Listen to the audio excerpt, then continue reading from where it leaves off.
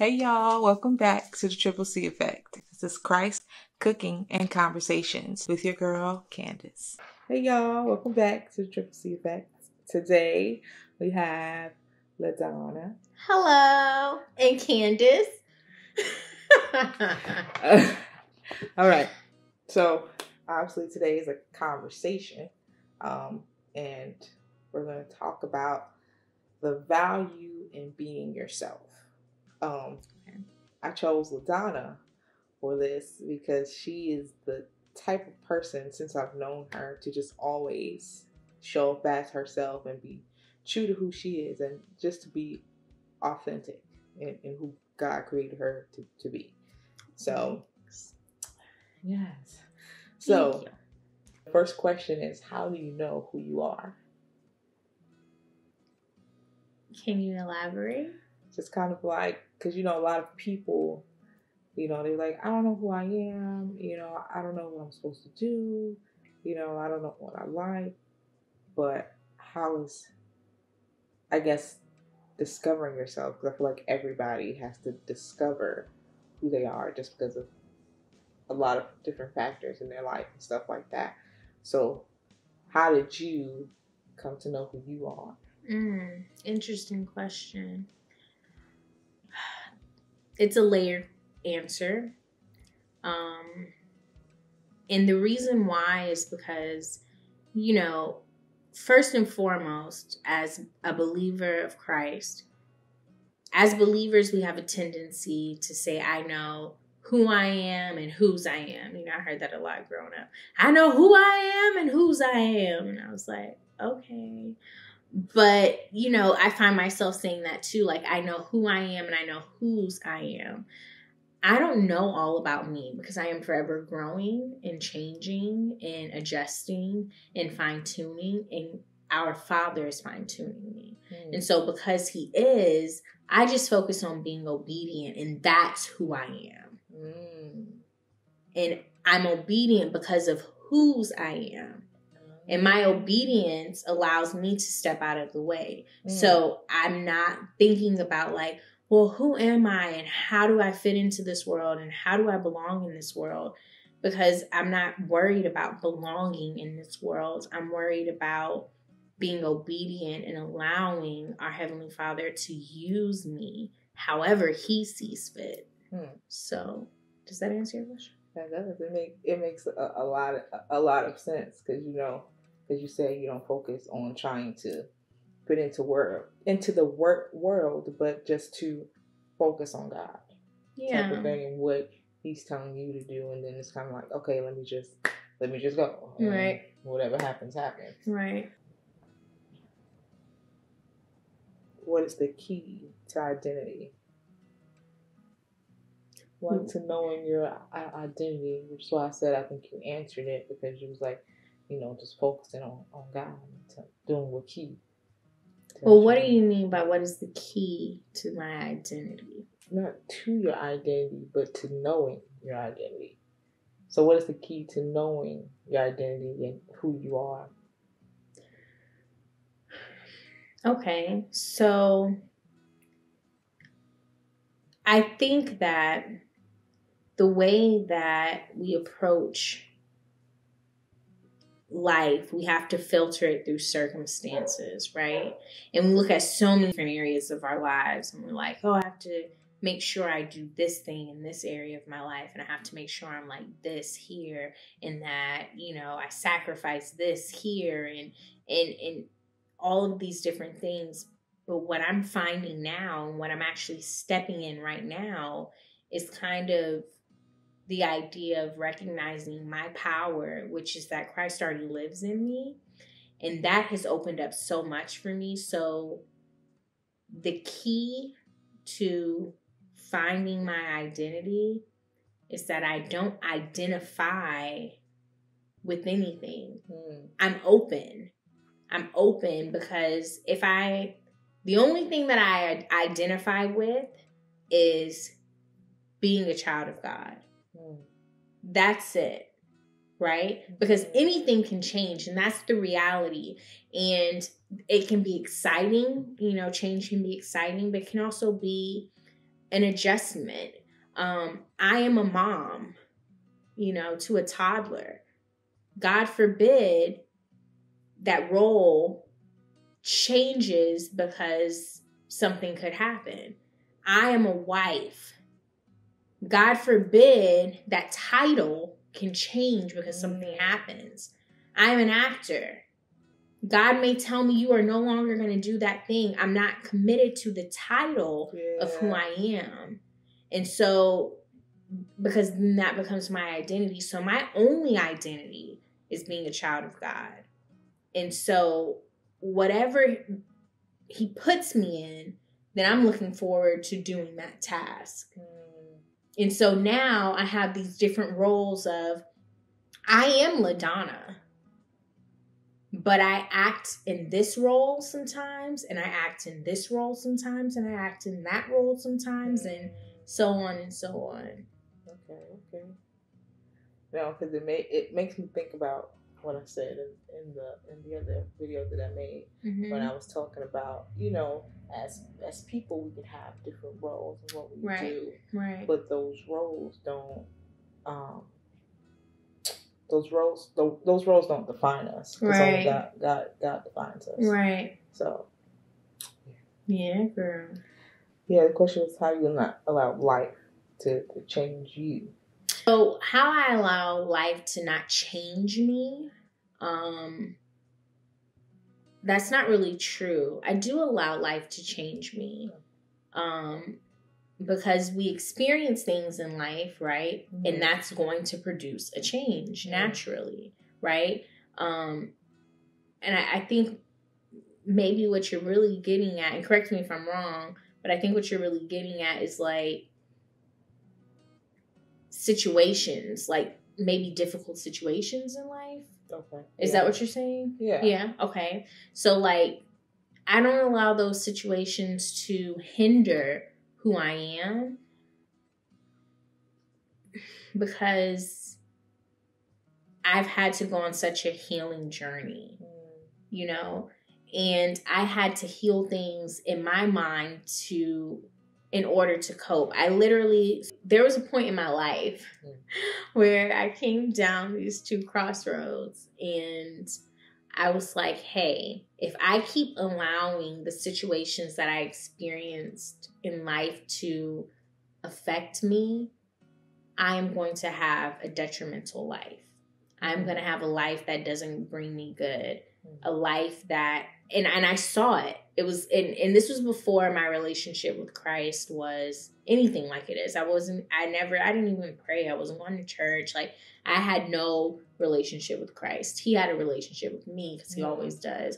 But I wasn't recognizing him, and so in that moment, looking back on it, I believe in that moment, God spoke to me and let me know, like, you have a choice here. And it was so clear. And it was like, if you go this way, your life is going to fall apart. But if you go down the path of trying to heal, you will, at that time, I saw it as be successful, right, in this world. Like, oh, okay. So I made a conscious decision to say, I have to figure out a way to let things go while still embracing. And I recognized that in that moment, it was like I could no longer live life. And I actually was having this conversation with someone yesterday. I was a victim in my life, but I could no longer claim that title. I can no longer claim the title of being a victim, right? We've all heard it, or many people have heard it. People hurt us, but it's our responsibility to heal. And this was before it was a thing, right? Before it became a thing on social media. But anyway, the point is, and what I'm saying is, like, I had to choose not to be a victim. So I had to choose to heal, because I knew that it wasn't about anything else or anybody else. It was about, like, what I went through and how I'm going to grow from it.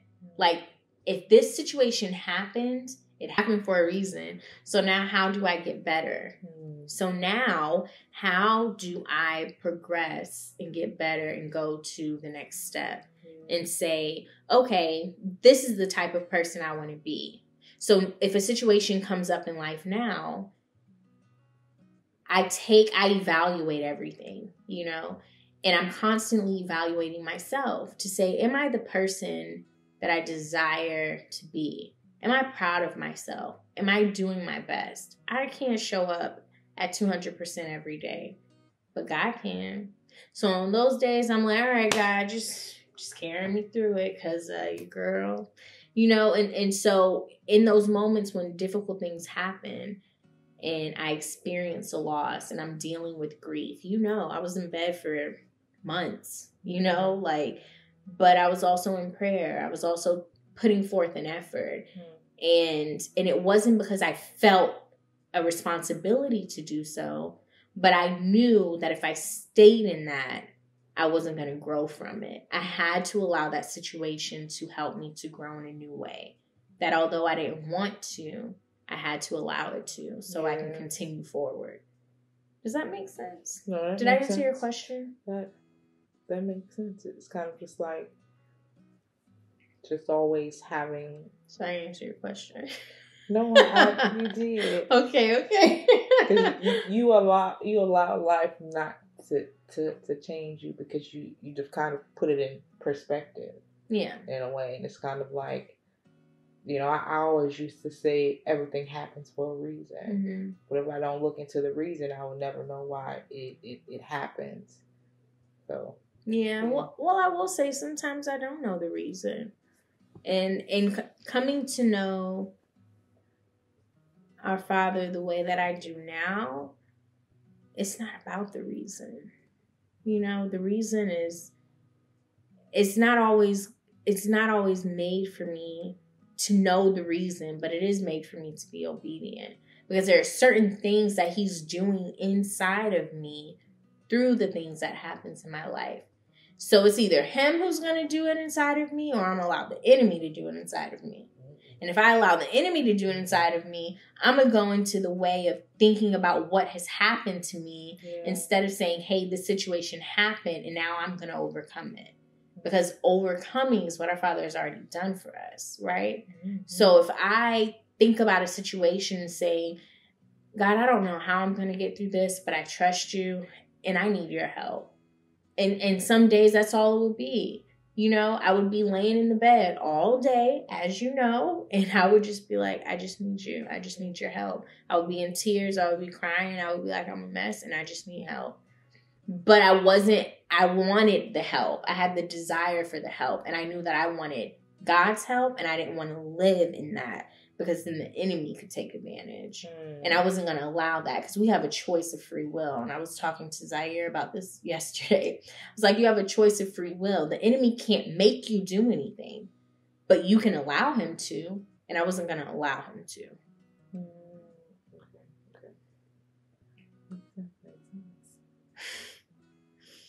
Does it, girl? No, it does make sense, because the way I'm thinking about it and the way I'm interpreting it for me, type of things, kind of like those. It's a part in my book where I say, you know, God can't make you do anything; He can only give you the suggestion. Right. So, in that it's kind of the same thing. Like, nobody can make you do anything. They can influence you to. Yeah. Type of thing. So yeah, it's kind of like just kind of putting things into perspective on how you want your life to go. Yeah. Type of thing, and who you allow in your space, and what you allow them to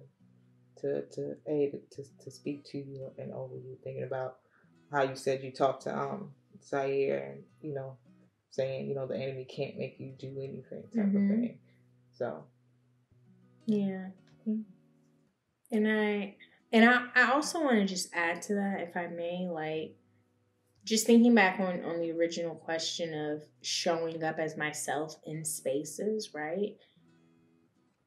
It's like, I can show up as myself in spaces because I'm in a space, but I'm not going to conform to that space, right? I'm coming in as myself. And one thing that I always knew is that I am bringing a unique trait. Everyone in that space is. So I'm interested to know more about you and you and you, and hoping you're interested to know more about me. If you don't, whatever. But I'm coming to the space like, hey, I'm a person in this space, and there are other people in this space, and I want to get to know them and who they are. Right? I'm not here for judgment. I'm not here to to gauge how they should be, but I am here to get to know them, right? So if I came up if I show up in different spaces, rather, thinking to myself, I need to step into this space and present myself in the way that I should for this particular room, then I'm emptying parts that God has already put in me.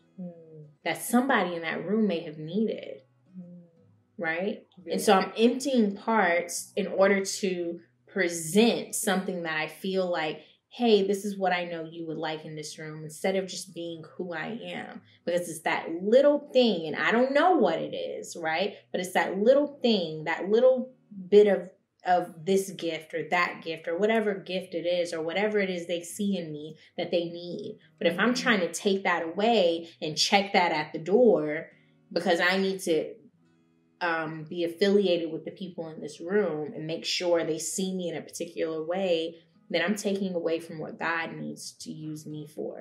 And I always want to be on assignment. Yeah. So I have no choice but to just be me. You were talking about how not emptying yourself at the door to show up. Yeah. Type of thing. But I don't know. As people, we could do that. But you right in saying that it's something in you that somebody else is going to see, that they're going to need, type of thing. It was just like a reminder to me, just to always. Oh yeah. Just to be myself, even in all things, really. But yeah. Right now, what I'm thinking most specifically about is worship. And going back, thinking about how Sunday went or whatever, because that was good. Yes, somebody. Amen. That was good, but it was also kind of like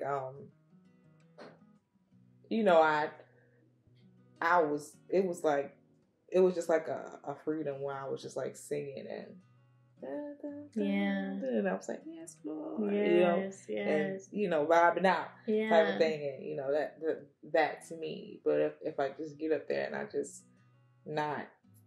I don't fully put myself in it, it's just gonna be half done. It's kind of like, so now it's making me think about, if I don't show up as myself, am I being obedient to Christ?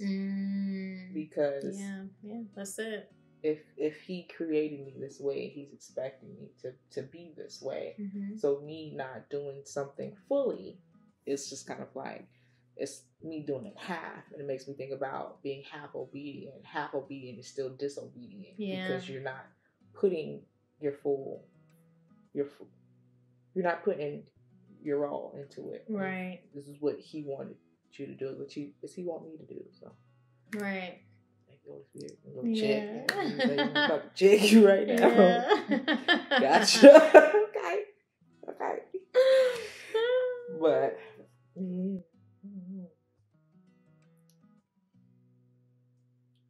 that's all I have. Okay. Because it's like, I gotta check. I was to work this out. But yeah, because what did he check you about? I missed it. The whole worship thing. Yeah. Just going up there and just just singing type of thing.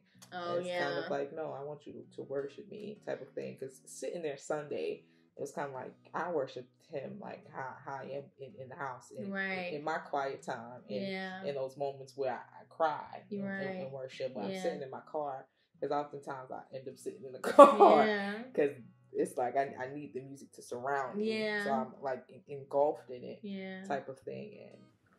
And because I don't know, I think but like just the way how loud the music was. Sunday, I think that plays a part in it. A part in it for me too, because it's kind of like it became like a blinder for me. It's kind of like I'm gonna hear the words. I'm gonna hear everything. So what does that look like when you are the words? You know. Yeah. Because when you're singing in the choir, you're singing the words, right? You are a part of that music. So that's a small part of how God has elevated you. I don't want to say a small. I'm just saying I don't know fully what it is, right? But that's a part of how He's elevated you too, because He was the one who said He wants you singing in this choir. Right. So if you're singing in this choir, right, and you are now the music, He needs you to still worship with the same heart posture, right? And so then what does that look like if you now are the music? And how do you put on those blinders for yourself to say, all right, God, I'm here, Father. I'm on this stage, but it's me and you. And through that, you're blessing others. That's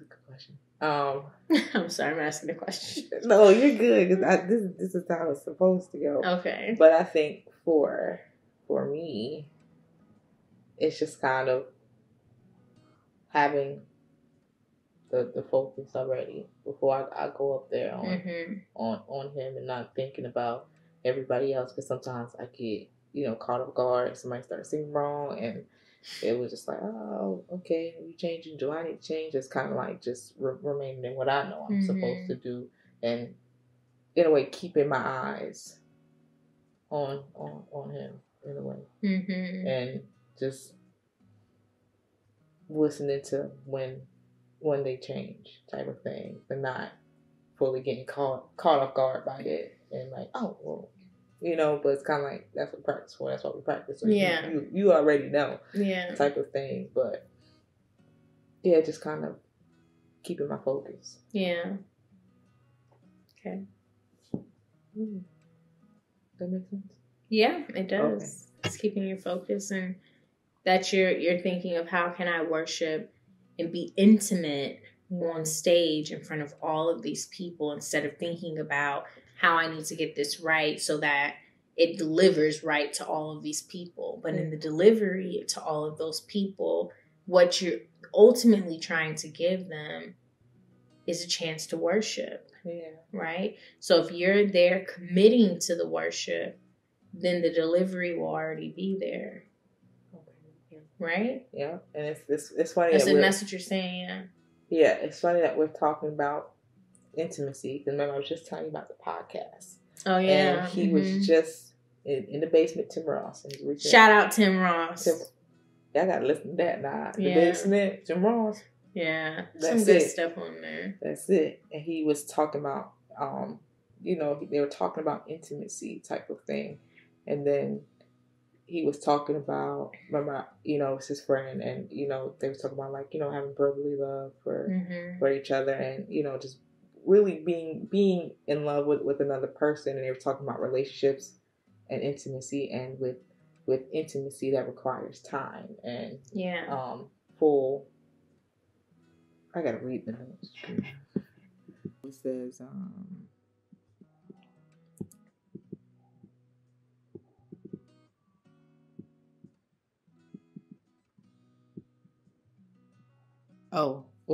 okay. He said you can't have intimacy without consistency. Yeah. And because he was talking about, it takes 10,000 hours to master something, then why would we be surprised if it takes 10,000 hours to master intimate friendships type of thing? So it kind of just going back to that. Oh, okay, God. What I just heard is kind of like it goes back to my individual time with Him, because what I do out there should be in overflow what happens in here. Type of thing. So a representation. And what I'm thinking about is the heart. Out of the heart, the mouth speaks. So when So when something is done on the inside, it should be easy for it to overflow on the outside. Yeah. Yeah. There you go. There it is. So now I got homework. It's not homework. It's just what I know I'm supposed to do. Yeah. Okay, good. Going back, remember I told you, they said that it was, she said, who is she? Pastor Deidre, Miss Deidre, what she said to me on Sunday when she was praying for me, and she was just like, God created you to worship, so do it. And I took it that you already know what to do, you just need to do it. Yeah. It that kind of translates into everything in life, not just with worship, but I know I'm supposed to be spending time with God more, so do it.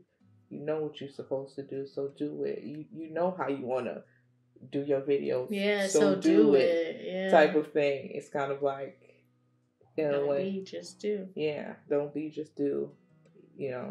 Don't do. No, don't. It's what you're not in, because it's don't do, just be type of thing. But in the being, there's some doing. Yeah. In the being, there's some doing that you have to do. So my question, I'm aiming with a question. Okay. For y'all. Okay. In what areas of your life you need to be you? Type of thing. What areas in your life do you know that it's kind of like, this is what I was created to do. I have this desire and this passion for this that God has put in you, type of thing, that you just need to do it, not halfway but fully, because we don't want to be half obedient, we want to be full obedient. So but that that requires self reflection and prayer. Really. Yeah, definitely prayer, because does. God is going to guide you to it and show you, like, this is what I need you to do. Similarly, what happened here today. Yeah. Because I was like, okay, God. Oh. Right. Oh, I got it now. But, Yeah. Okay, well, thank you for letting me sit on our couch. We live together, so we at home. We chilling. We chilling. That's why we look like this. So thank you, Candace, for letting me be a guest here today on Christ Cooking and Conversation. And the next time, I look forward to eating. Oh yeah, we have a little chat and chew. Little chat and chew. I like that. Chat and chew. Yum, nom, nom. So we're going to cook the food too. Yum. Let's do it. All right. So, until next time. Thank y'all for watching. Like, share, comment, and subscribe. Peace. Bye.